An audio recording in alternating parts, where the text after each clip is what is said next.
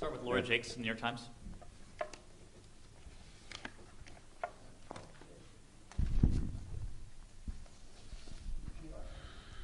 Good evening, Secretary Blinken. Hello. Where are you, Laura? Oh, there you are. I think some of my colleagues will ask you some of the nitty-gritty questions of the day. I wanted to kind of take a step back, if I could. Reasserting America's role in the world has been one of the themes of your foreign policy. Can you describe how that took shape over the last 3 weeks in this part of the Middle East, where the United States had a very active role in promoting Israeli interests during the Trump administration, but had shut down relations with Palestinian officials? So what struck you in what you heard today from both sides? Well, a few things. First, I think that the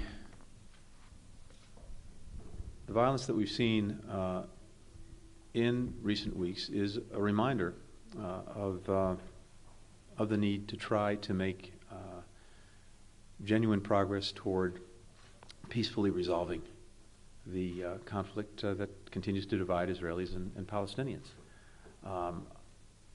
In terms of U.S. re-engagement, U.S. leadership, I think what you saw was President Biden leading very determined, very intensive, but also behind-the-scenes diplomacy to do the first thing that needed to be done, which was to end the violence, to get the ceasefire. And with a lot of hard work, with the efforts of others, including the Egyptians, we were able to do that.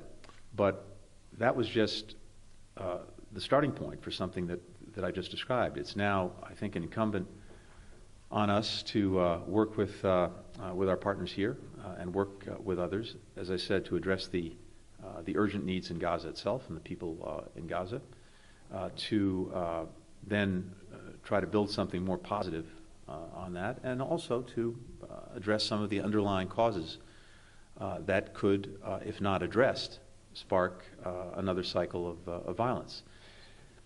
So I think we found in working on this intensely, quietly but resolutely, that America's words matter, America's actions matter, America's engagement matters.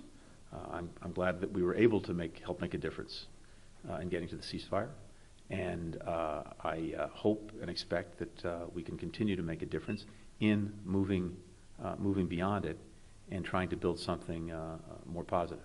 So that's what I take away from at least the last couple of weeks. We'll go to G.